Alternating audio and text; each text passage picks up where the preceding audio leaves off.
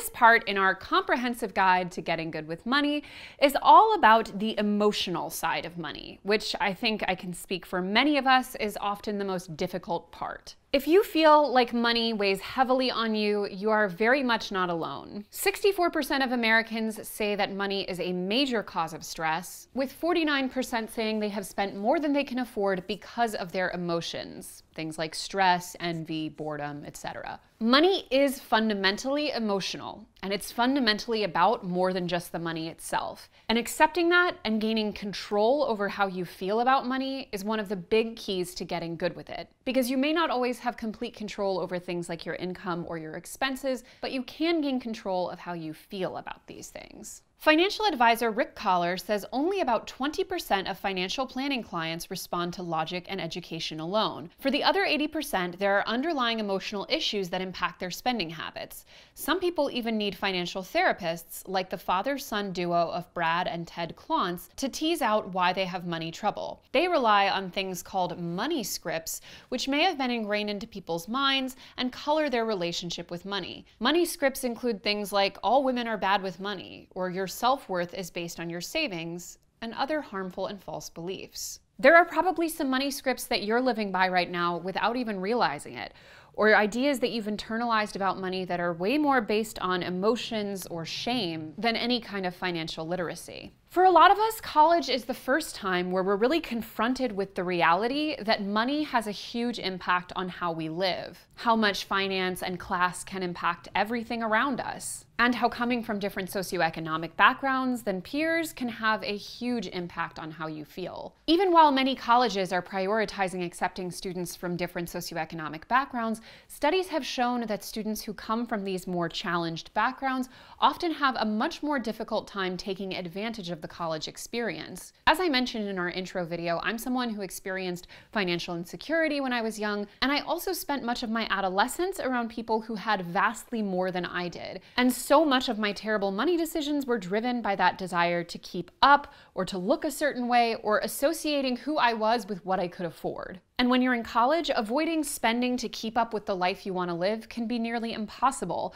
Take something like Greek life, for example, where sorority members can easily rack up $7,000 or more just on having the proper outfits, attending the right events, paying dues, living expenses, etc., associated with being a part of that sorority. For an incoming college student, that network of sisterhood and socialization can be a real boon if you don't know anyone, but it can also be incredibly elitist and exclusive to students who can afford the luxurious lifestyles. And in addition to these economic disparities being all around us in college, college is often the first time where many of us have to handle our day-to-day living expenses on our own, even if we're still somewhat being subsidized, whether by parents or scholarships or student loans. Even if some bills are covered and out of sight for you, there are many choices you're going to be making in college on a day-to-day basis with your money, where the outcomes financially are up to you. Whether you go out for a meal with your friends or you stick to your meal plan, whether you buy a cute new outfit for that party, or you spend that money on the music festival you probably can't afford. It's easy to feel like college is a time in which nothing really counts and you're free to make all of those terrible decisions, including financial ones, but they add up and can have a real impact on the relationship that you're creating with money long term, in addition to the savings you're missing out on. One of the biggest mentalities to switch out of when it comes to money is it's in my account, therefore it's okay to spend. When I was in college, I lived and died by that number in my account, and that was the money that I considered available to me until I inevitably overdrafted, in which case I would just continue to try and spend until they would stop me. This in my account available to spend mentality is one of the money scripts that the Klontzes often encounter with their clients. It can manifest of this feeling of like, well, I might as well spend it because if I don't spend it now, I will later anyway. A similar money script of theirs for people who come from wealthy or comfortable backgrounds is there will always be enough money. In other words, this mindset can come from a place of privilege, like there will always be more, and a place of scarcity or misplaced practicality, i.e. I need to spend what I have now before something else makes it go away. This is one of the biggest problems with living off that one lump sum. All the money kind of bleeds together and it's hard to differentiate what you have now versus what you need for later, which is why a categorized budget is so important. overspend. But if you really still don't trust yourself not to overspend, give yourself a daily allowance in cash and leave the rest at home. There are even people who literally freeze their credit cards. But sometimes the emotional side of money extends beyond just a feeling that money in your account equals money available to spend. Sometimes it's about feelings of inadequacy, and it's easy to think that buying a certain thing or having a certain thing will suddenly make you feel a certain way or appear a certain way to others. And trust me, I have been there. I once stole my parents' credit card and got grounded for a month one summer to buy a pair of UGG boots because I considered that the thing that I needed to have in order to be cool, which, like, 10 levels of yikes. We idealistically often like to think of college as a great equalizer, people coming from all different backgrounds to learn and grow together. But anyone who's been to a college campus knows that that is very much not true, and socioeconomic differences will display themselves very clearly amongst the student population. And while it is true to some extent that college can act as an equalizer for people from different backgrounds, with bachelor's degree holders being about half as likely to be unemployed and earning on average about $32,000 more a year annually than those with just high school diplomas, it's less true that it's as much of an equal opportunity step as we like to think. According to the Association of Colleges and Universities, only 22% of high school sophomores from lower socioeconomic backgrounds expect to pursue a college degree. That means that they're less prepared for the application process should they choose to pursue it, and have fewer financial resources to pursue visiting and applying for colleges. According to a 2016 report from the Pell Institute, when organized into 4 income groups, 77% of college students belong to the top 2 groups, with students from the top quarter, households that made more than $116,000 per year, accounting for about half of all college degrees awarded.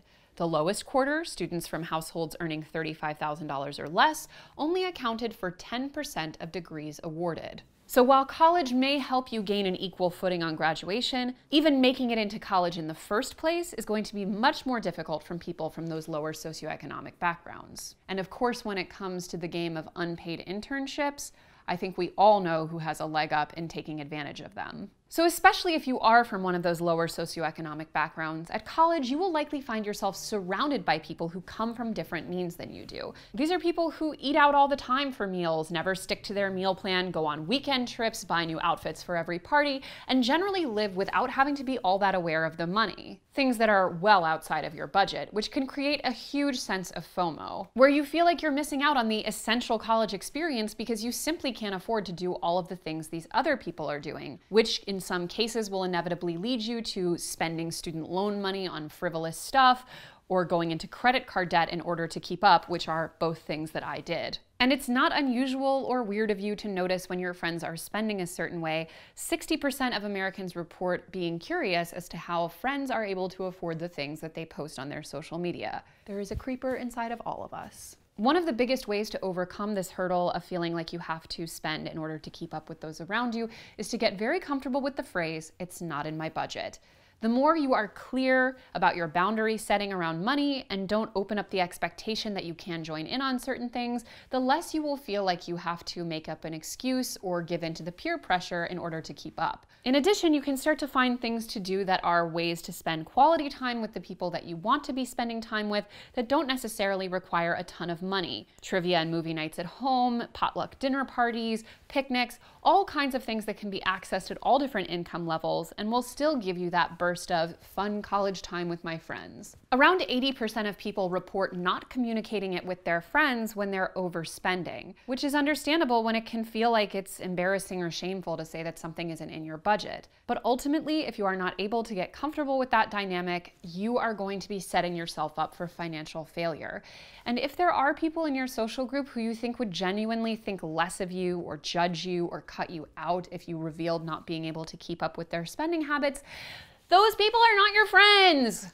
Time to X them out of your circle. Not cool. Not cool. Lastly, one of the most common side effects of an unhealthy emotional relationship with money is impulse spending. This is spending that you're going to do that is not motivated by a rational, thought-out need or something that you even really on many levels want. This is spending that's motivated by a moment-to-moment emotional state, things like stress or anger or envy or happiness, basically times at which emotions are clouding our ability to make decisions about money and leading us to want to satisfy an urge with a quick buy. And for many of us, online shopping, especially from the comfort and/or discomfort of your dorm room, can be one of the easiest ways to fall into the impulse spending trap. If you find yourself online shopping after a bad exam score, or online shopping as a reward for a good one, you're spending emotionally. According to social psychologist Jennifer Lerner, negative emotions like sadness or stress actually increases the amount of money you're willing to spend at once because it gives an immediate small mood boost. Buying things does give a quick hit of dopamine,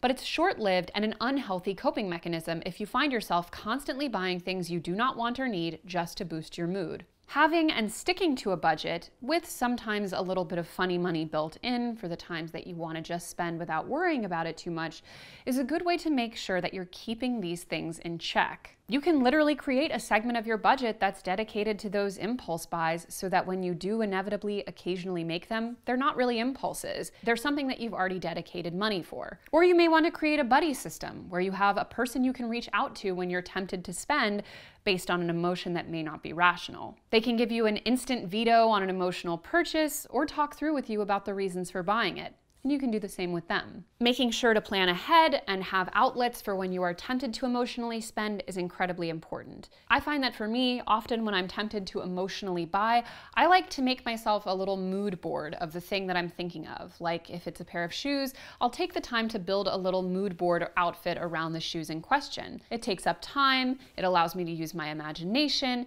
and by the time I finish, I often find that I don't even really want the item anymore. I just wanted to fantasize about it for a little bit. If your emotional spending is out of control, you may want to check out resources for campus counseling, finding someone to talk to in a more professional and prolonged way about why you may be having this relationship to money. One of the most important phrases you will ever integrate into your adult vocabulary is, "It's not in my budget." You have to be able to be candid about what you can and can't afford and not allow yourself to get suckered in to being a part of something or buying something that you simply cannot afford and just cringing as your credit card gets swiped at the table. There can be awkward moments of things like a shared trip where bills are split differently, or a birthday when not everyone's ordering the same thing at dinner, but everyone is expected to pay their fair share. And making sure that you're comfortable with having these conversations up front and establishing the expectation, and even sometimes opting out of things if it's not necessarily something you can afford, means that you won't find yourself backed into a corner financially with friends, or even worse, acquaintances you don't even really want to be eating out with. And if you extend this to people you might live with, like roommates, you can start to think of it in terms of very, very proactive steps, such as a roommate contract. Just like you might upfront want to split the chores that you're doing or rotate out uses of things like the television, you should also plan for all of the different little money things that could easily cause conflict in a household. You don't want to be left paying a ton of money for your friend who runs the air conditioning whether they're home or not because they insist on splitting it evenly. Proactive planning and agreeing beforehand on the terms means that you will not walk into a social situation and be left feeling uncomfortable. People often act like money and friends don't mix, but unclear money and friends don't mix. The truth is that money and friends have to mix in many situations because a lot of social activities cost money. But feeling uncomfortable or shying away from these discussions only really ensures that you're going to end up in situations that you wouldn't have chosen for yourself. Money is deeply interwoven into our sense of self, our value, our sense of security, our worth. But ultimately, gaining a healthy relationship is about decoupling this sense of self with how much money you may or may not have or what you may or may not be able to afford. Gaining control over your money and having a comfortable, healthy relationship with saying no to things are parts of the key steps to making sure that you are in charge of the narrative around money in your own life and not the other way around. It's easy to feel shame or insecurity or spend out of misguided emotions, but it's not okay to build a life that way. Gain control over how you feel about money, and you will start to gain control over how you spend it. Don't forget to check out the next episode in our guide to getting good with money for college students. And for all things talking about money, don't forget to check out The Financial Diet here on YouTube or all around the internet.